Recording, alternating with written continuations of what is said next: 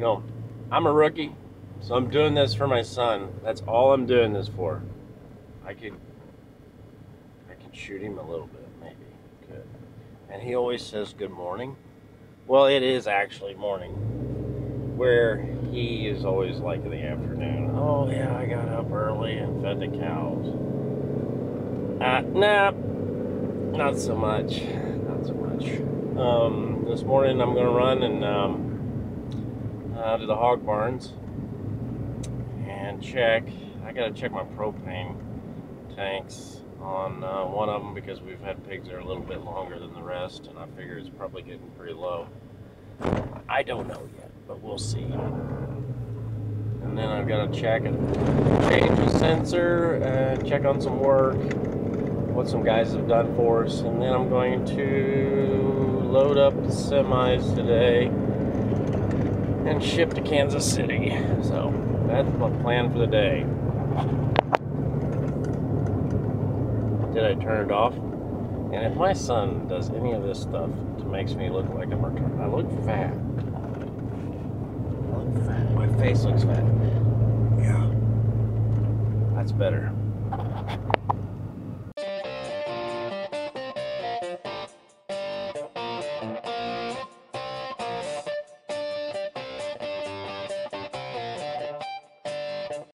I don't know if Landon's actually videotaped any of the hog barns or done anything. We've got 6 hog barns. We can hold about 15,000 head of fat hogs. I've been in a nursery before, which that's just double stocking and going up to about 30,000 head.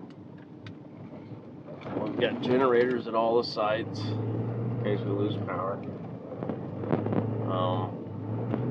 Usually every morning I come in and check all the feed bins, whether I need feed. Well, I just getting pigs in, so I don't have to worry about that today. So I usually check them like Monday, Wednesdays, and Fridays. So I'm gonna crawl up here and check this. But you can tell it's about out where the frost line is.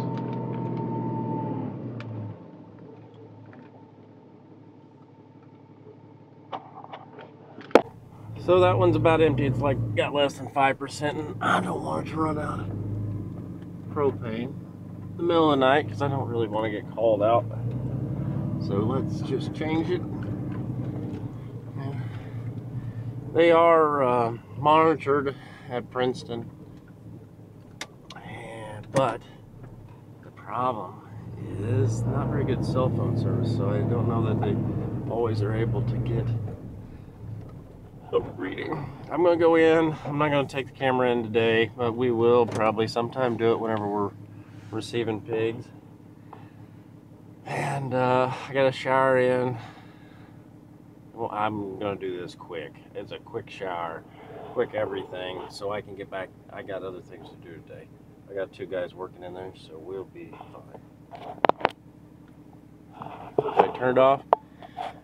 Oh yes, this is a good camera, and yes, this is an advertisement for Mountain Dew. Look. I'm going around to the back side. I'm going to put some fan covers on a couple of rooms. So,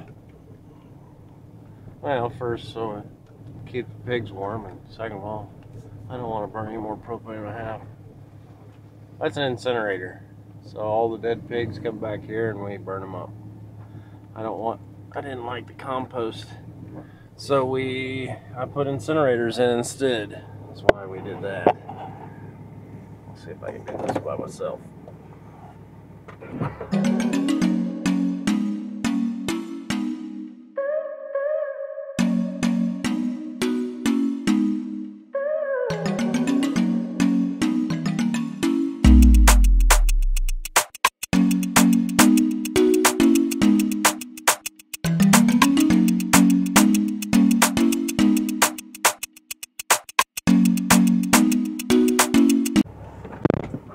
That's my seat, yes. Holy moly, it's cold outside.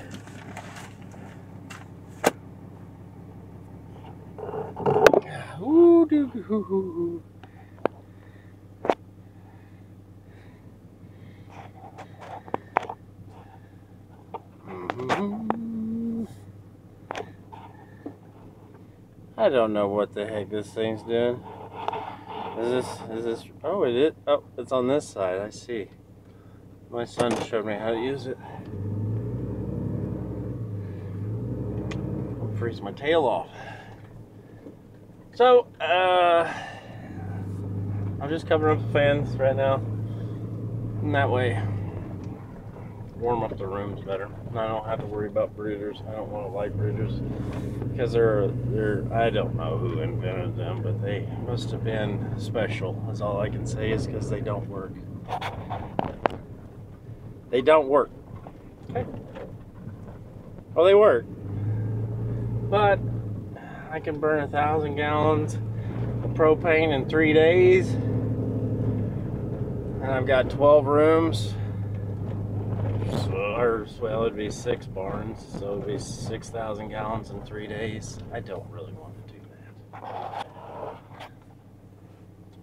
that. So after further review, I don't know if I wore my gloves this morning. I'm 99% sure I had some. It's just a vicious cycle. Vicious. I don't know. I got some more covers. I'm gonna finish doing this on the 3 rooms. That's all the pigs I got. We get 3,000 head a week on Mondays, about 5:30 to 6:30 at night, and sometimes we sort a few of them, and then we wait till morning to finish doing that. So I'm going to flip the camera. And there we go. I think I'm not figuring it out. No, I'm not getting this. I don't even know why he gave me this. Is this right? Are we working?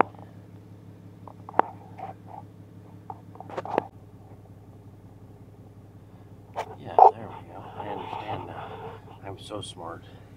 I am going to have this figured out by the end of the day. So, I started building hog barns in 2006, 2 of them. These are the first 2, and then I built the next 2 9 months later. And the real purpose was I wanted the manure and the income for my family. But the manure is what I needed for the farm because our clay knobs are nothing but clay knobs. I mean, and if you would raise 100 bushel, 120 bushel corn, you're doing good. And you can't compete in this world if you're only doing that. So, but the last few years we've been at 185, 175, 185 right in there.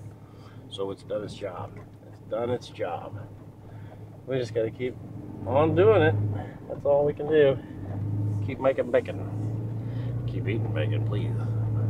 Gotta love it. I'm gonna run to the next set of hog barns real quick. Like I said, I don't have to worry about feed inventory today or anything else. So that's a good thing. We have not disinfected this barn, so I'm not gonna shower in, but I'm gonna see how the guys got along.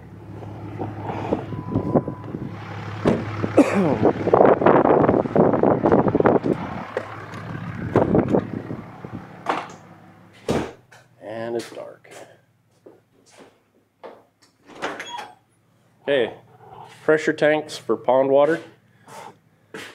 Backflow valve right there. That's so whenever you get public water coming in, clean water, that it doesn't go backwards like with any water meds or anything like that.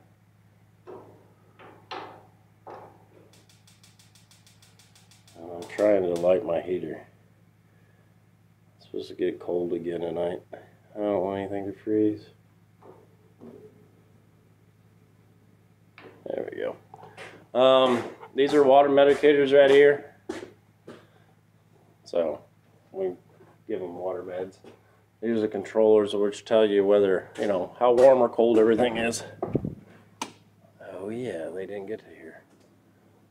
So we're replacing all the walls in here with PVC stuff.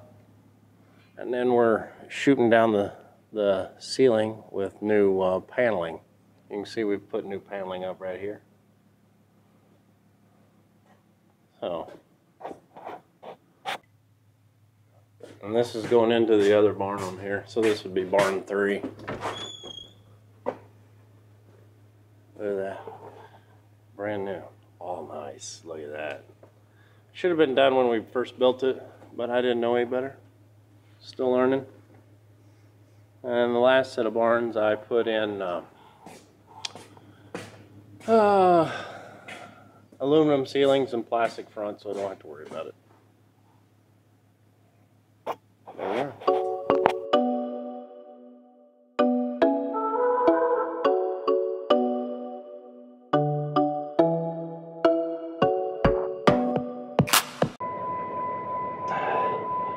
You can see how cold it is outside.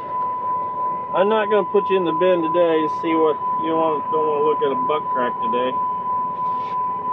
We're going to be inside sweeping it out. Cleaning it. Oh, what the heck did I do with my gloves? Oh, they're on. I see them. I see them. Woo-hoo.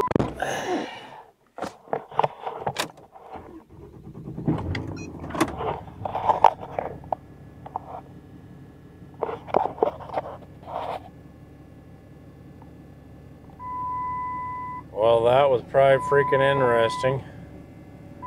You got the ceiling or whatever the whole time. I'm sorry and I apologize for that. Yes, sir.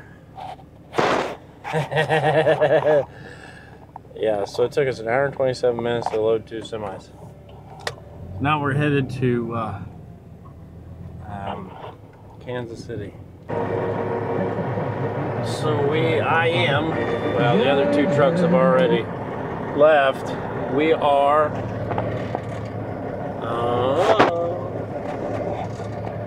headed to KC. Bartlett's where we're headed. I got the auger ready. I can speak. I got the auger ready for when the guys come back, Dad and Jared, so they can fill up and go. We can go again. I'm so happy that Landon can edit an hour worth of just looking at the seat or the ceiling. That'll be good for him to sit through. And yes, I can videotape and drive a semi at the moment. I say videotape. That's not the right word anymore. I'm so outdated. So I will show you when we get there what we do. So made it to Kansas City. See that probe? They're probing so they can get grade, test, all that, splits, form material, all that crap.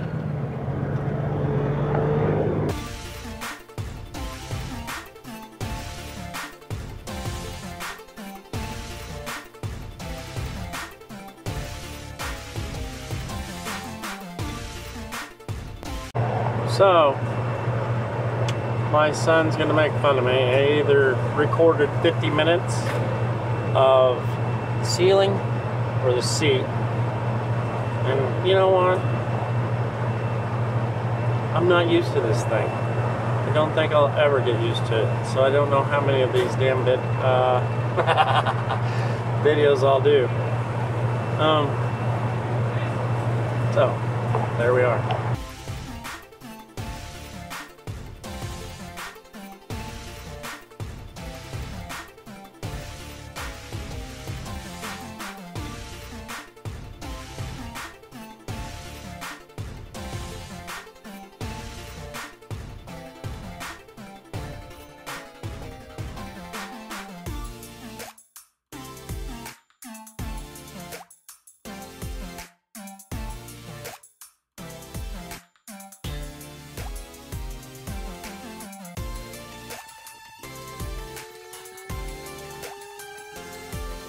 If you guys enjoyed this video of my dad farming, give it a thumbs up and subscribe.